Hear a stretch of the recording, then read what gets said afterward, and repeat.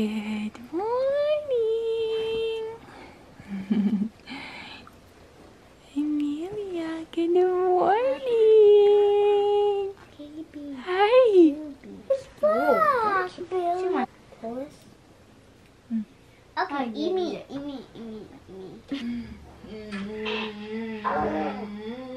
Daddy can be here. No, you didn't. No. Let's go. Hi, vlog. Hi, vlog. Got a little helper here. We're gonna make breakfast. Okay, first step. I need this. Yeah. The tea. I'm now swimming in the tea. This is how you swim in a tea. No, this is how you do it. You happy girl now? You happy girl? Yeah. So it's a chilly morning today. We had to put on sweaters. Yeah? Yeah. You nice and warm? Mwah. What's going on, guys? I have bed for you. I have no more bed for you. I have no more space. That's actually showing pieces that on. I feel.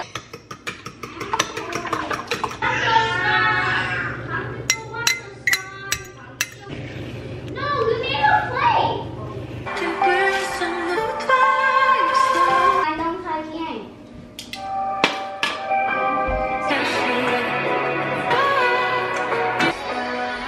Breakfast ready.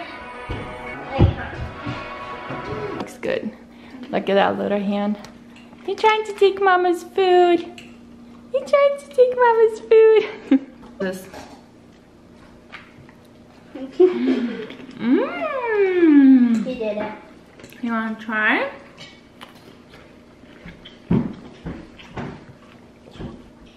Oh, grape. Look at her. Look at it. Yeah, baby. 1 more month and she'll be able to start eating salad. Right. Just put Amelia down for her first nap of the day. And I was able to take a shower, and now I am going to quickly just get ready for the day.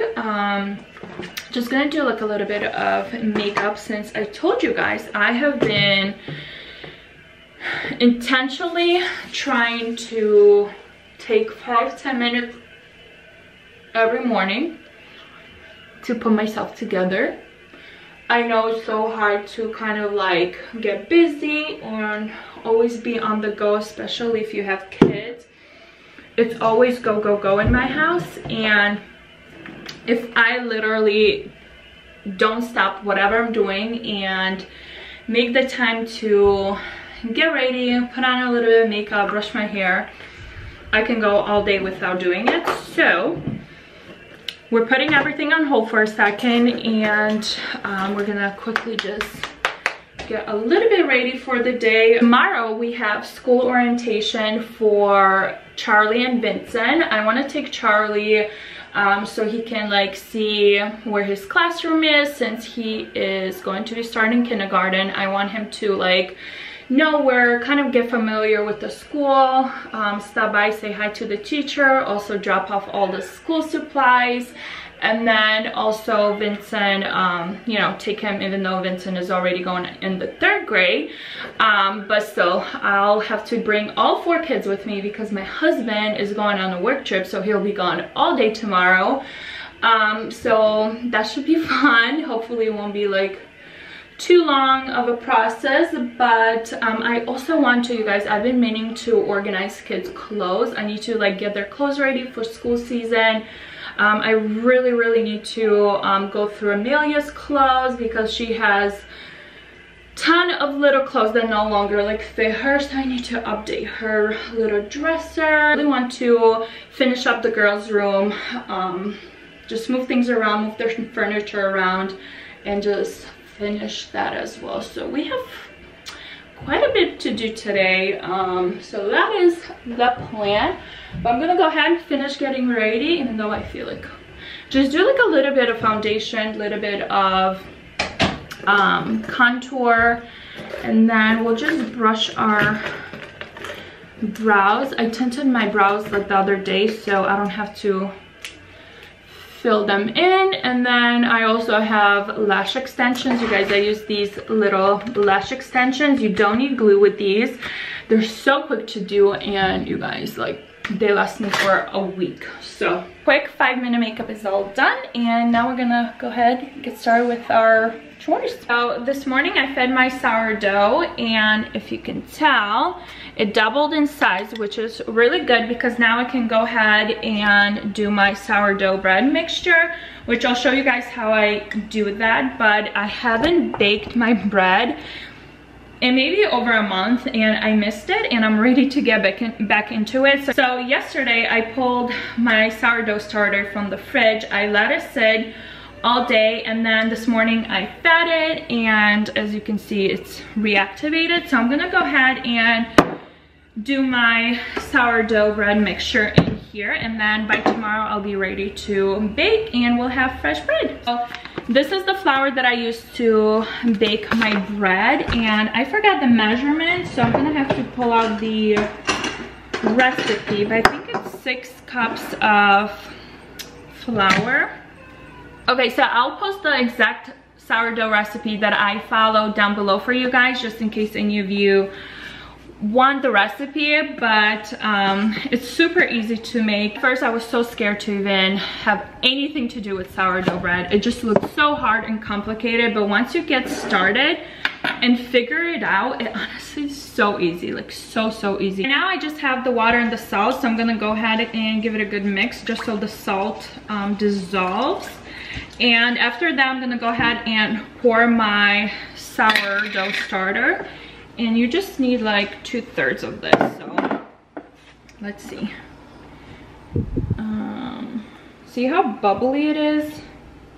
That's where you want it to be. I hear Amelia waking up. Okay, so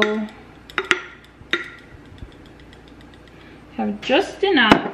So I have 2/3 of sourdough starter, and I'm gonna go ahead, dump that into the water. And technically the sourdough starter should float in the water, and that is how you know if your sourdough starter is good. And mine is floating. Let me show you guys. So it passed the float test. If you can tell, it's like on top. So I'm gonna go ahead and give it a good mix for a couple minutes until it all dissolves in the water. And then I'm gonna go ahead and refeed my sourdough starter. As you can tell, there's like barely anything left, but that is all you need to keep the sourdough starter going. So in a little bit, I'm gonna go ahead and feed it, but for now, I'll just let it sit there. So I'm gonna go ahead, mix this for a couple minutes, and then I'm gonna go ahead and add the flour, and I'll show you guys what it looks like. This is what the sourdough looks like once I mixed everything together. And now I'm gonna go ahead and use this like shower cap to cover the dough, and then throughout the day I'm gonna open this up and do stretch and fold, and I'll show you guys what that looks like. I'm gonna go ahead and feed my starter again. So this is how much I have left after I did the recipe, and honestly you do not need a lot at all. You just need the tiniest amount to reactivate it again. So you can do 2 things. You can go ahead, feed the starter, and then if you don't want to bake anymore, you can go ahead, feed the starter, close the lid, and put it in the fridge and have it sitting there until you're ready to take it out again. Or you can go ahead, feed the starter, and just cover the lid and let it sit on the countertop, and it will double in size again, and you can go ahead and make another loaf if you want. So that is what I'm gonna do, and I just use like regular flour for my starter. same brand, but it's just like a all-purpose flour. So I'm gonna do my first stretch and fold. It's been about like 30 minutes, and I'll show you guys how I stretch and fold. But first, I like to wet my hand so it's like nice and wet, and then I just go ahead and kind of like lift the dough, pull it, and fold it like that. And I'm gonna do that to all the sides. You basically like pull. It's kind of hard to do with one hand, but just basically pull as high as you can and then fold. You want to pull as high as you can until it's almost like you feel like it's gonna rip, and then you just like fold it like that. So I do that about 4 times every 30 minutes. So there you go, super easy. And then I cover it up again and let it sit for another 30 minutes.